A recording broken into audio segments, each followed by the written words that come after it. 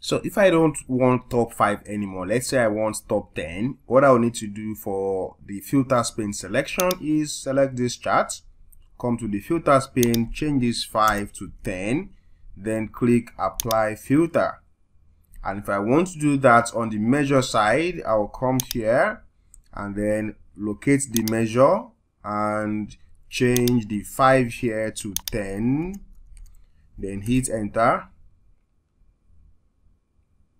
And I have the same thing. But another thing I could do is to create a table that gives me numbers as a list so that I can pass that number into my top n states measure, and that's going to be very dynamic. So I'll go to my modeling tab and I'll select new parameter. So let's give this parameter a name. I'm going to call it top n selection. So top n selection should give me whole numbers, and let's start from 5 and let's say we stop at 10. So from between whole numbers between 5 and 10 increasing by 1, so I can get top 5, top 6, top 7 up until 10. So if I click OK, I've selected this option to allow you to add slicer to the page. So click OK. And let's change this slicer. So I'm going to click on this little drop down arrow that says select the type of slicer. So let's change this to a list.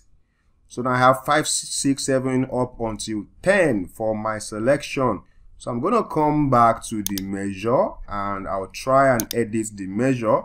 So instead of manually saying 10 here, I would have to change this 10 to whatever is selected on the slicer. So that's selected value. Selected value of what? Of my top n states, top n selection table I just created, and the selection column. So if I change it to this and I hit enter,